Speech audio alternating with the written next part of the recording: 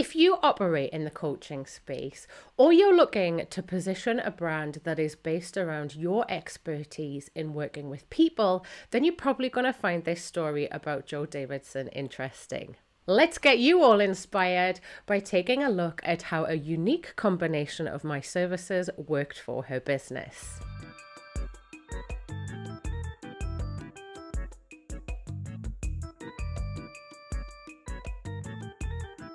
Before we get going with Jo today, I'd love to take this moment to invite you to subscribe to my channel, especially if you're in the coaching space. Like I just said, I work with a lot of different coaches and all of them are quite different when you get into the nitty-gritty of it with them. They have different specialisms, and most importantly, a lot of them have very clear, varied personal missions behind why they do what they do, which is usually the juicy part of showcasing their brand with them. As well as sharing case study results like we're going to look at today with Jo, the channel is all about getting into the science and methodology behind good branding strategy.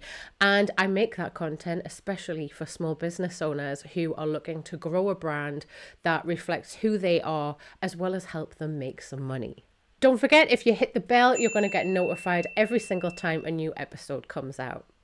I first met Jo back in 2015. And since then, she's always stood out to me as the type of woman who just cuts right through the BS of business and life. All of the copy that she puts out in her social media posts and her emails is incredibly personal. And I think because she's brave enough to go there, that's what makes it so powerful. Jo got back in touch with me to let me know that she was after something really creative for her next set of brand photography images. So we sprang into action. Here are all the different steps that we took behind the final images and the strategic branding work that we did together. In your own words, Jo, what was it in our working together on the initial shoot plans that made you decide you wanted to go ahead and incorporate the brand and strategy piece that we ended up working on together? I felt like I was kind of fumbling around trying to find some answers as to, what I wanted. And really, I didn't actually know what I wanted. And I needed somebody that I could trust to sort of pull that out and figure out what did I actually want. On the other side, it was like, I don't want to sort this out in 6 months, or, I don't want to sort of take weeks and months just kind of trial and error in it and hoping for the best. I just want somebody to just like give me the answers. And that leads me on beautifully to my next question. So let's talk a little bit more about doing it all in one intensive day together. So we already decided that we're going to do the photo shoot. And I was like, okay, but now I still need this other part done. And we're already like, we're there, like we're ready to sort of make the photo shoot happen. And I'm like clueless as to what I want. And again, it's like, I don't want to dilly-dally. I would rather just get it done. I feel like there's more focus on it when you do that. I feel like when you do like bit and a bit and a bit, you kind of lose the focus, you lose the thread, you lose the enthusiasm as well. I'm terrible for losing enthusiasm for things if I don't just like get them done. So it was just absolutely perfect for me. And be honest with me, what were you expecting to come out of that day? I mean, I'm not entirely sure that I even knew what I would come out with. I trusted you, like, to figure it out. And that's what you did. Like, I knew you would. That is your professionalism. That is your expertise. We talked about so much stuff that I wasn't even aware of that I was doing, so much stuff that I wasn't even aware of that I wanted in me brand. I come out of it at the end, I'm just thinking, how on earth are you going to turn that into anything? I think the main reason that I wanted to do it, when I'm briefing to people in the future for other things, I want a website rebrand, I can literally just go, there you go, and they can get it, and I don't then have to figure out how to explain that to people because you've already done that for me. So absolutely perfect. So now that we're at the other end of it and you've organized and you've got a fully codified brand, by that I mean a robust brand guidelines document, how do you feel now about the implementation side of it all? Yeah, I mean, I feel super relaxed about it now. It's like I can bring anybody on board. For example, with the website, like I will be employing somebody to redo the website. Like, there you go. Off you go. Do your thing. The most important thing for me, for my clients. You can always make more money, but you can't like get back the time. Just hire a bloody person to do the thing for you, especially if it's somebody that you know you can trust to do it. Let's move into how the strategic side works when it's implemented. I'm going to turn you over now to Nichola from the Wardrobe Provocateur. She was the stylist that worked with Jo on picking out what were the right outfits for shoot day. So what I love about working with Laura on the full Shawami, and I've worked with Laura on many occasions on this service, is it's absolutely unbelievably fantastic. I said, we cover so much. Laura's really great. She sends mood boards over because obviously my part of the styling part is really important. So I need to know what the client's looking for as far as her brand's concerned, her style. And also I get a kind of a good measure from what the client's looking for from me. And that's what's really great about working with Laura on the full Shawami, because I get all of that. And then I get to have a chat with the client as well, Jo. In the Shawami, we have to kind of create 5 outfits, but it's very important during that process that we also, when we create the outfits, that we look at the longevity of the outfits. So it's really important that we kind of go into the person's wardrobe, because it's very personal space, and it's really important that they feel that some of their wardrobe still represents them. Now, Jo was really funny because one of the things that Jo said was, "You'll find nothing in my wardrobe, but hey, I always find something." So we managed to find a couple of items in Jo's wardrobe that we used. But then obviously part of the full Shawami is we do a personal shop as well. So we go out and we actually start to look for outfits either online or in person. So we managed to visit many stores. Mint Velvet, we also bought an amazing red suit. And she's quite a sassy person, and we wanted to kind of get that over and convey that in the messages of the outfits. And we definitely did do that. We definitely did. So we kind of got the rock chick vibe. Love the fact that Mint Velvet actually have a similar ethics to Jo. And I thought that was a really great synergy with her brand. So Jo's very much a trouser person. So I needed to keep that authenticity for her, because again, it's always about being comfortable in front of the camera. So we picked bright, vibrant colors. A lot of her brands were included in that. We also kept the sassiness and the rock chick. She said to me, "You'll never get me a leather jacket." Well, I did. We got one from Next. Jo was an apple shape. Now, if you are familiar with body shapes, we've all got them. And one of the things that we need to accent for an apple shape is the leg. Jo has amazing legs. She really does. Now, I know Jo likes to wear trousers as well as dresses and things. So we needed to kind of showcase that. So in one of the first parts of the shoot, we definitely did, because we found an amazing leopard print short dress from our wardrobe. I went to Primark and I bought her this belt, sort of enhanced her waist. And then we put her in these amazing boots from Mint Velvet. It showcased Jo, how she could look rock chicky, but also her amazing legs. And I love seeing the client's face when they feel happy that they're showcasing something they feel confident about. And it really resonates with me, but it also resonates in the camera as well. On photo shoot, it's not just the outfit, it's the shoes as well. The shoes, the jewelry and accessories, they can make or break an outfit. In order to make sure that the outfits looked amazing, we had to wear some heels. So we introduced some leopard print, which was really great with the red suit. And also we introduced a beautiful velvet shoe, which had some sparkle on, and it went with this beautiful green dress. Be authentic to how Jo feels. We did also do the relaxed look. So obviously, you know, if you follow trends and things like that, and it's still in now, trainers are huge to wear with a jean or a suit. So it's kind of it's a style right now, and everybody does that. So to keep the authenticity with Jo, we did make sure that we did put her in some kind of platform sneaker, which actually was only from Primark again, and they looked amazing. And obviously, because we've been going through a transition of change, because we've been staying at home a bit more now, you know, heels, people weren't wearing a lot of heels.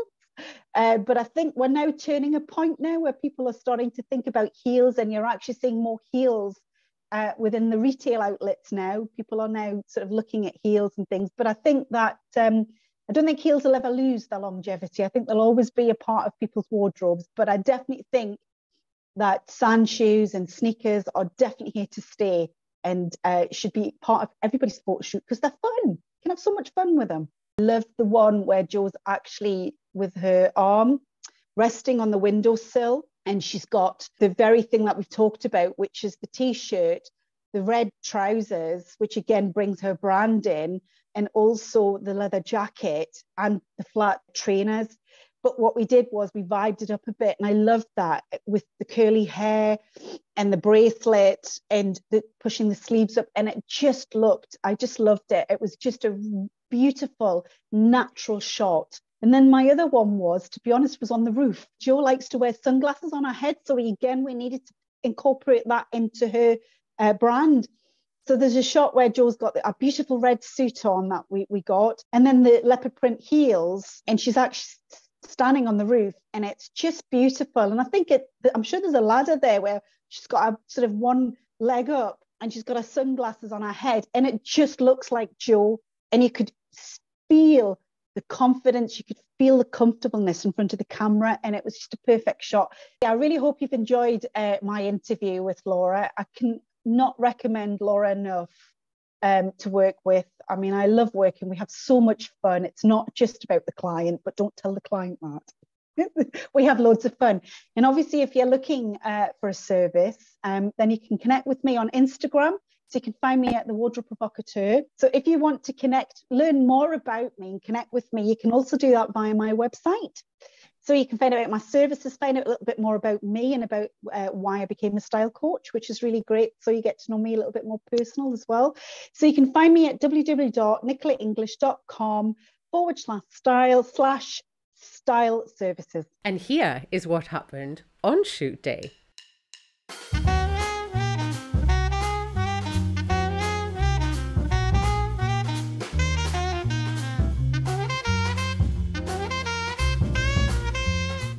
Number 2, this is the power red look.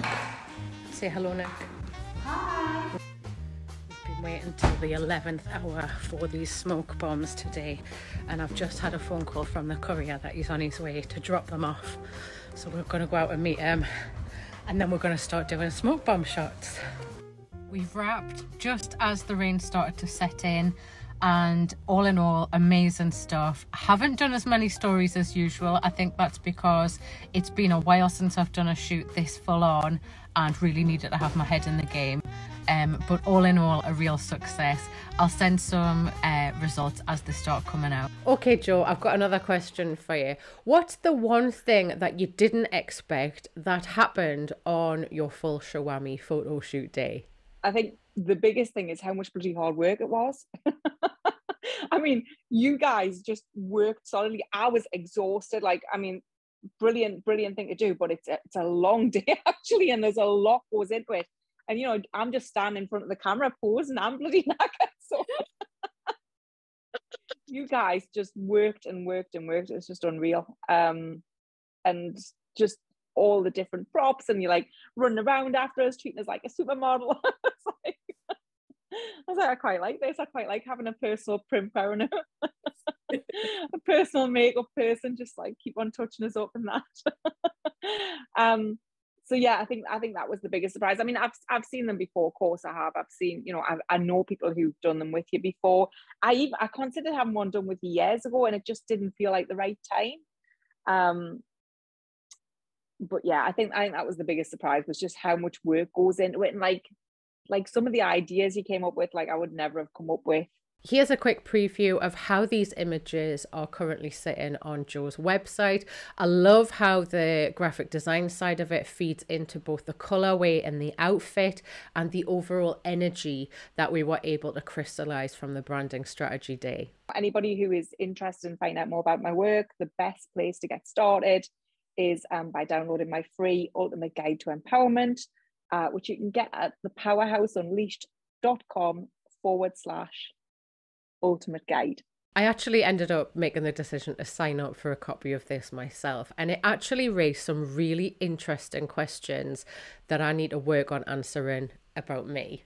So I'm happy to personally recommend this to any woman in any sort of leadership capacity who's looking to try and feel a little bit more empowered as a professional and as a woman of our time. Thinking about the idea of what it feels to be empowered, or just empowerment in general then, Jo, I'd love you to talk about how you felt on the full Shawami photo shoot. This is, you know, being photographed is very vulnerable to a lot of people, and I think especially to women. Do you want to talk about that a little bit? We are powerful women. We are empowered most of the time. But there's something very vulnerable about being in front of the camera. And like for a whole entire day, like it's probably harder at the beginning, actually. It probably gets easier as the day goes on. But there's something like you feel a bit daft, to be completely honest, like standing there posing for like all these photos. You feel a bit daft, and it's like, but equally, if you don't stand up and do it, then how will anybody ever really know what you stand for? Do you know what I mean? And here are the final images.